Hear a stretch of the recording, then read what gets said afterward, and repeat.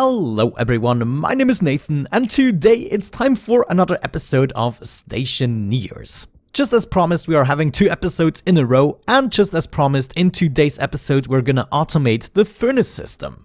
Now I will have to rearrange a couple of things, and I actually wanted to introduce a new wall block. So maybe let's go ahead and take apart a few things. I'm gonna need to get rid of everything in this corner, and it's gonna be completely rearranged. So I guess it wasn't really worth setting up the stacker and such. Oh, give me that drill back.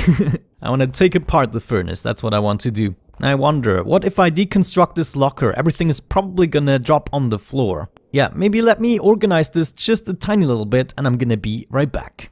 Okay, I actually decided to rearrange a couple of things. What I did is I poked out the square that we had right here, the iron frame, so that we have a little bit more space and we can actually tuck away the locker a little bit. So we just have to fix this corner here.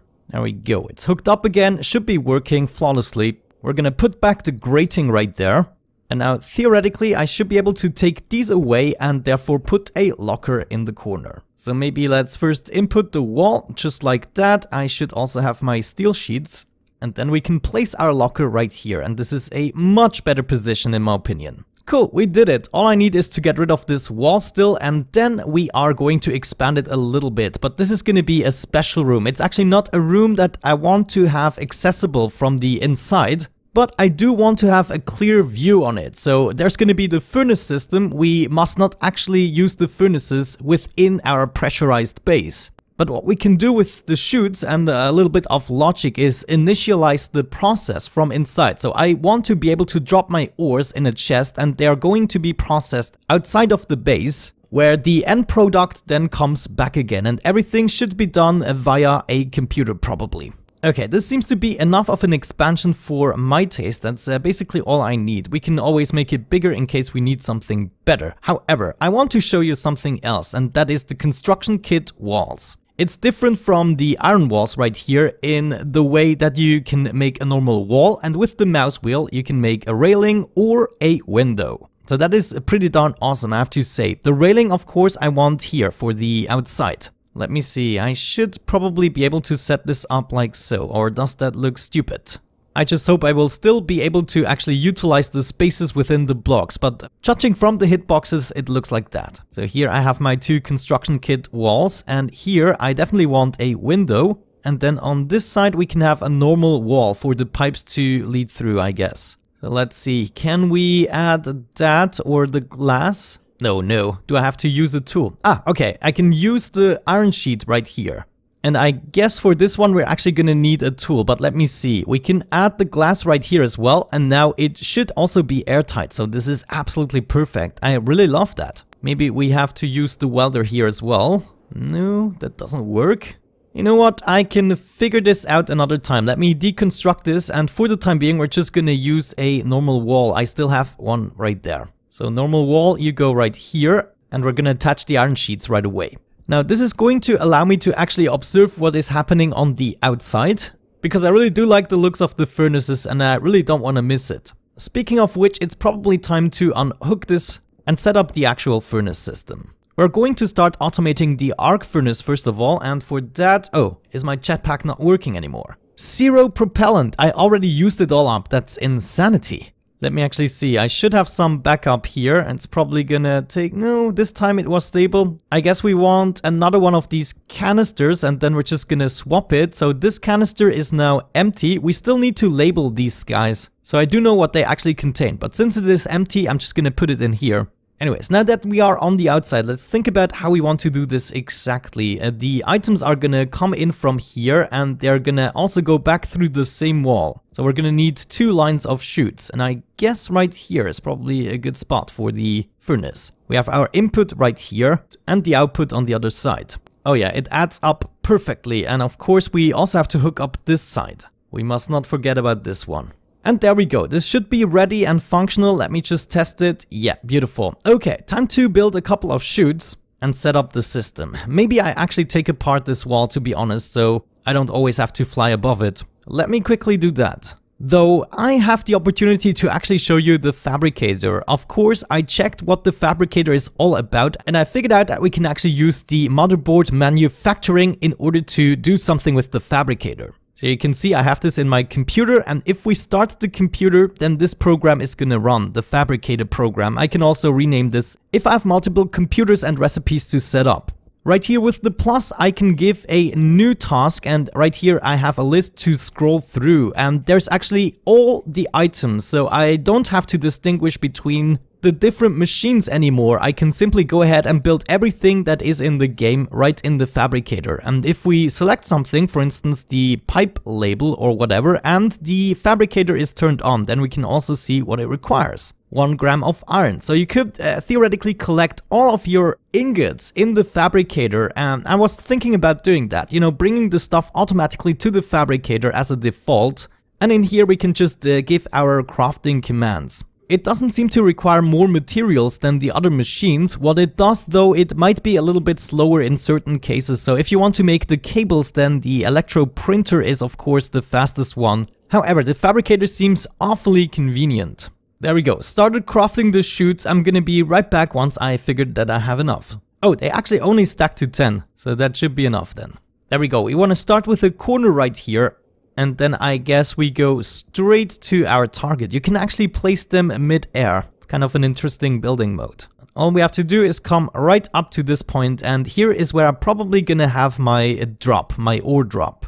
So let's switch that into a chute bin. Face it the correct way, attach it right there, and we should be able to also attach the cables very easily here. And connect! There we go. Now it's time to come from the other side, and I guess we're gonna do this in a similar fashion, and we will end up on the left side of course, and this is where I want the ingots to be dropped for the time being. Maybe eventually we're gonna bring them to the fabricator, as I said. Good. I think as of this point I'm actually gonna go up slightly because I want to make like a pile of ores, and I suspect with the outlet, that's what I've tested so far, we might be able to just drop them. So let's see, I think this is the right way. Stuff is supposed to just drop out of here, and of course we also have to hook this up with data.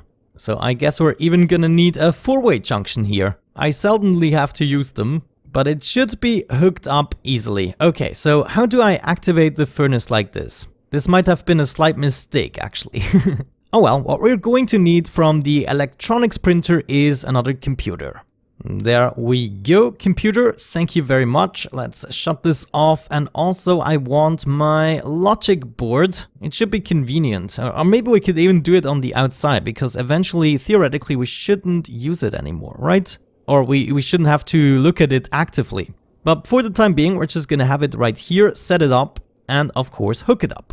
Oh, look at that, for the first time, I'm actually using the corner junction. So it does have its usefulness. Great, the system is hooked up. Let's enable the computer and see what we can do here. This is the logic controller, and we can create a new state, which we should do. And this state, I'm actually going to rename. This is going to be the auto smelting.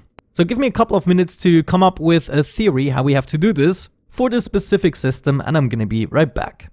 Alright guys, I'm back and I figured out quite a few things. We're actually not going to do it with a computer, but with logic gates, and I'm gonna explain you just why. We're still gonna have a look at the computer. The reason I'm starting in the loading screen is because I made a crucial mistake. I totally forgot to close off my chamber here, and gases are gonna be exposed. So let's close this door. And thankfully, we have saved the situation. I just saved in a very, very bad moment here, but everything's fine now. So there's a problem with the computer. Now, the smelting, it kind of works if we, enable conditions. For instance, we have a condition for the furnace. We would have to find it in the list here, maybe the arc furnace here. And the condition could be import quantity is higher than 0. Oh, I used the wrong sign. Is higher than 0. And if I import something here, let me actually just do that very briefly. And we're gonna grab a couple of ores right here, put them in the chute, activate that, and then put it into the furnace. So now we should see that this condition is true. Hold the phone, something is wrong. I have to check if we really input this stuff. So looking at that, yeah, we have 32 copper ore in there. So I'm really not sure why it didn't work.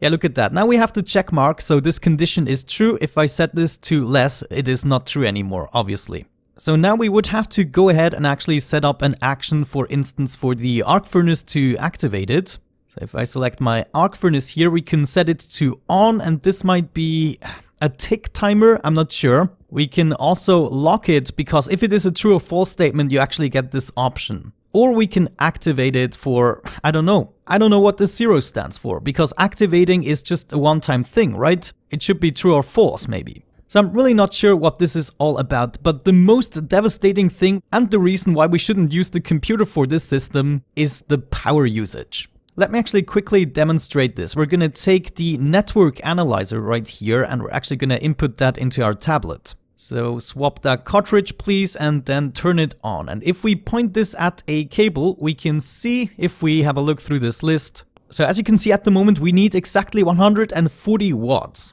Now, if I turn on the computer, we can then see it went up all the way to 340 watts. So this is incredible how much this bad boy sucks up. So my suggestion is to use a couple of gates. We will have to live with the furnace being on the entire time. We can actually check how much power that uses. If we turn on the arc furnace and have a look at the system again, then it uses 145. So it's just 5 watts, and that is still much better than leaving the computer running. We will play around with the computer, but I have the feeling it needs to be way more complicated. If you can use like 2 logic gates, it's just not worth it. So let's go ahead and actually do that. I'm gonna search for my logic gates here. We're gonna need 2 logic IOs. Oh yeah, by the way, I also built one of these power adapters. I actually figured out how to make the solder. That is also something I'm going to show you. It's quite similar to the steel, just with different materials. Okay, cool. Now we have our 2 logic gates. I'm actually gonna put them right next to each other. One is gonna be a logic reader, and this one here is gonna be a logic writer. Now, obviously, we also have to hook them up to the system, but let me maybe get rid of this computer first of all. It's gonna have its proper place. And there's still a data input. Now, I'm not sure if you actually have to hook up both data inputs. I'm just gonna do it, but I'm not entirely sure this is actually necessary. Perfect. Everything is in place. What we're gonna need is the screwdriver, of course, and we need to set up a couple of things. So maybe before we do that, we should take out our labeler and label a couple of things. This chute bin, for instance, should be chute smelting. And then we have the chute outlet, so this is going to be the outlet smelting. Then, of course, we're probably going to have multiple arc furnaces. So we have an arc furnace dedicated to smelting, and that's probably it. Let's also name the logic gates: reader smelting and writer smelting. Now we can go ahead and set this up. What we want to interact with is, of course, the arc furnace smelting. And the variable we want is the quantity thing. Where is it? Import quantity. And we are going to take this over, this number, to the logic writer. So what we want to is choose the reader smelting here. There we go, reader smelting. The output should of course also be the arc furnace smelting, and what we want to do is to activate it. So as long as stuff is in the arc furnace, as long as we have a state that is above 0, then it's gonna activate the arc furnace automatically. Now we can test this out. At the moment we still have stuff in the arc furnace. We have 32 items in here. Let me actually check my power. Are we still doing okay-ish? Let me actually shut this off. I just want to make sure that we survive this night. So I guess it would be good to kind of exchange a couple of these batteries. I'm gonna exchange this one, and I'm also gonna exchange this one. So we have plenty of power. Good, stuff is in the furnace. It's time to activate this, and we can see we have a state of 32. So 32 items are in there. If we turn this on, then we can observe the state, and it's going down because of course the arc furnace is going for it. We can also see this visually. Now the question is, will they come out of the outlet automatically, or do I have to do this somehow differently? Oh yeah, we should also check how much power that actually uses. We were at 145 and now we are at 160. So that is pretty good. But we are charging up once again. Still, I do believe we are critically low with power. We should actually take care of that with another solar panel. Before we do that, let's observe the state. We are at 13. That's great. Let's just wait for this to finish. Oh, I actually missed it. The copper apparently comes out of there right away and piles up. So exactly what I was hoping would happen. Now the question is, can I add multiple ores and is it just gonna behave properly? And of course we also want to test this out with the actual chutes being on the furnace here. Oh man, this is finicky, but I think this is the correct orientation. Perfect. Okay, we're gonna input some gold and copper. First the gold, you go right in there, and I want to launch the copper right after that. I just want to see if I can input basically everything, and it's gonna do what I ask. Let's wait until this phase is done, and we shall see if the copper gets smelted automatically. Alright guys, there's just 2 more gold to smelt. This is the moment of truth. I just hope this works. And we will also see it come out probably. There we go. Oh, 50 in there. And does it smelt the copper? Did it activate again? Ooh, it's not smelting yet, though the gold did pop out here. That's kind of curious. What if I deactivate and reactivate this? Okay, so that is a little bit of a disappointment. It doesn't actually reactivate it if I throw in multiple stacks. Okay, I'm pretty sure I'm going to figure this out in some way or the other. For the time being, what I want to do is probably build a second solar panel. I just feel like it's about time. Look at that, we're already halfway through our power and the night hasn't even really started. Here we have the solar panel. Does it require a lot? No, we already have the materials in there. Now, obviously, we want to set it up right next to the first one, and I assume we're gonna have to do some trickery with the logic. There we go, so something along these lines, and that is actually not going to work. That is a pity. Yeah, I think we have to place this even further away. So this is going to be the spacing in between the solar panels. But this is going to allow us to actually go straight over there and hook up the cables with the correct circuit. Power line is already hooked up, and the other lines we're going to combine right here. And here we go. This should work out. And look at that. They actually work because they are called solar panels, both of them. So if you have them named exactly the same way, then you can have multiple things reacting to the logic. Let's go ahead and finish this solar panel so that it is actually going to work. You know what? I feel like I have to flush my helmet way too often. I think I'm just gonna take this nitrogen filter. Maybe that is actually gonna improve my situation. However, there's one more thing I wanted to show you, and that is how to make solder. So maybe because I took this apart, for the time being, we're just gonna place this however. There we go, everything hooked up the same way as before. What we now have to do is we have to take a little bit of iron and also lead, I believe. So we can take these 25. We need an equal amount of iron and lead. Let's actually go ahead and input that stuff right... Oh man, jumping action.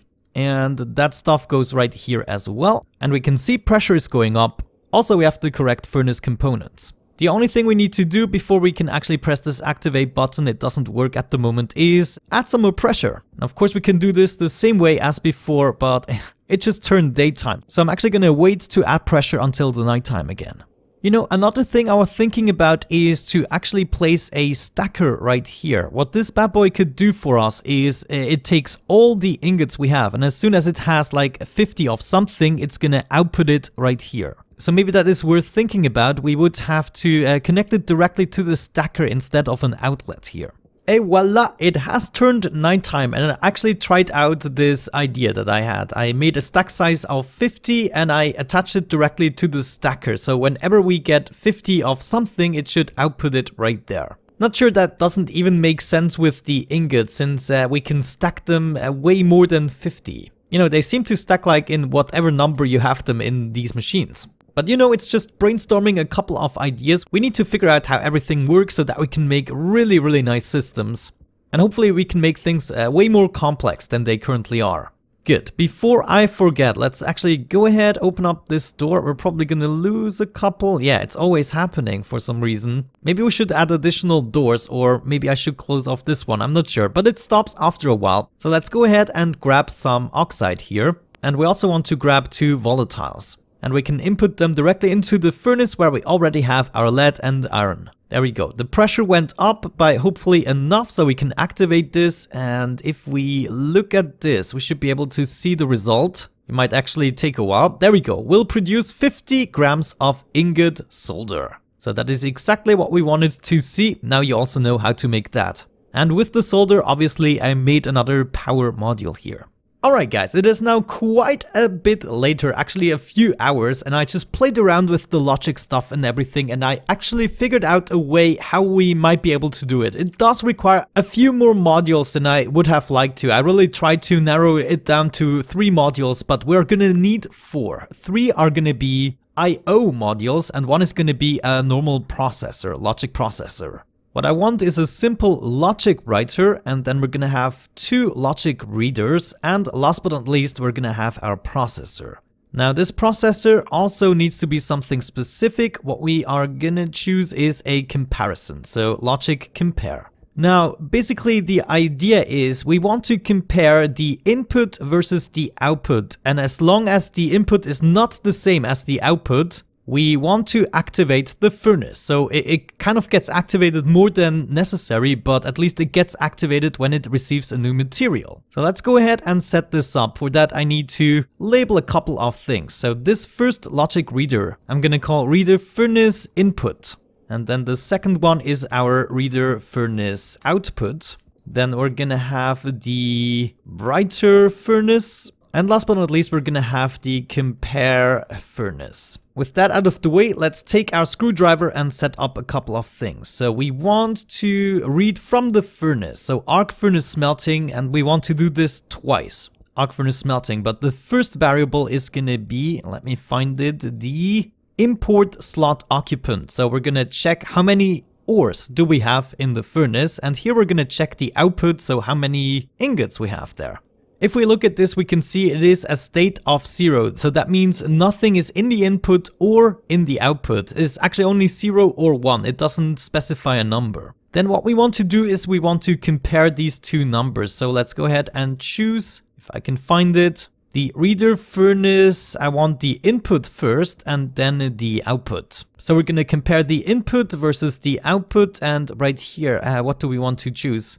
I'm not really sure what to set up here on the top. Writer furnace maybe? I mean, we are gonna send this to the writer, but actually this is where the input comes from. So here on the writer module, we want to have the compare furnace, and then of course we want to influence the arc furnace smelting, and we want to do it by activating it. So if I activate it, that should be good. So whenever we have something in the input of the furnace but nothing in the output, then we should have a number 1. Ah, this is not the right module, I just see that. We want the logic compare. Not sure what went wrong there. There we go, that's much more familiar. Now we can actually go ahead, have the reader furnace input on one side and reader furnace output on the other side, and then what we want to do is we want to say not equal. So if the input doesn't equal the output, then we want to have a number 1. And the number 1 is going to be sent to this logic writer, which of course lost its input. Okay, amazing. At the moment we have a state of 0, nothing in the input or the output. I already prepared a little something here. We have 5 units of copper and 5 units of iron. So I'm just gonna input them right here, one after another, and we should be seeing, yeah, the comparison. Oh, it isn't turned on, but there we go. Now this turned on, and also the furnace has turned on because we have a state of 1 right here. Now theoretically, as soon as we have smelted our 5 copper, then this should switch to 0 briefly, and then the iron comes after that and it switches to 1 again, and we just saw that happen here. So the furnace is continuing to do its stuff, and we should have our output right here. Let me see, can I just unload that? Yeah, there we go. Our 5 copper and the iron should follow right away. Perfect! We finally have the automatic smelting in the joint. It required 2 more logic modules and a lot of figuring out stuff, but I did figure out a few other things that I'm kind of curious to implement in some way or the other into this world. Cool, so with that out of the way, I would say we're going to wrap it up. I achieved my goals, we have a lot more power, and also the smelting is now done automatically. I still have to think about the end here. It's probably not a good idea to actually use a stacker. I would much more prefer to actually work with the fabricator because it basically replaces all of these machines. If we have all the materials in here, we can just interact with the computer and do our thing. But yeah, thank you so much for watching, guys. I hope you enjoyed it. Have a great time and see you soon. Bye bye.